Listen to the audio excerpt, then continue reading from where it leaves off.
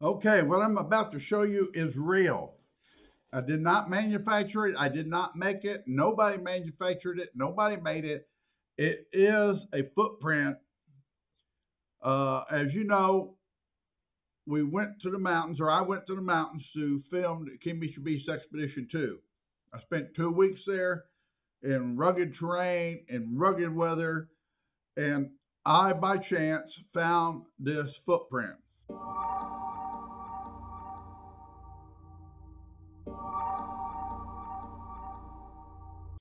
The footprint is real. Don't ask me what it is. I'll just refer to it as a monster footprint.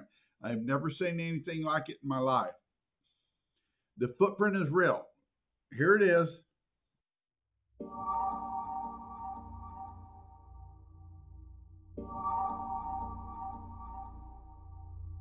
Okay. Now, please, you can share this video. Please do not strip out the monster footprint and claim it's yours and use it on YouTube. Please do not do that. You can share my video, give credit to me.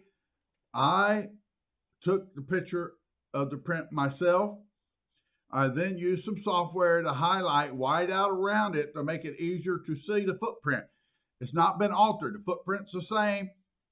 I whited out around it to make it easier to see it in between the toes, to make it see it. The white spots are the high spots.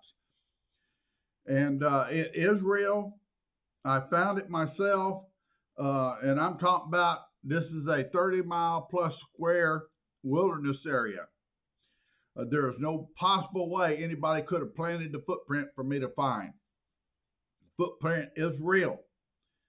And I'll probably put it in the Kiamichi Beast Expedition 2 movie that we're working on right now. It's on the editor right now. We hope to have it out in 30 days or less. And I'll probably put it in there. Strangely, I was up there. The Kiamichi Beast Expedition is a Bigfoot movie about a Bigfoot called the Kiamichi Beast in Oklahoma. And I just accidentally ran across the print. 1 in a million chance that I would find this print. So please, don't copy the print. You can share this video and give credit to me. And it is real. It is absolutely real. I don't know what made it. I'm just going to have to refer to it as a monster footprint. Bye-bye.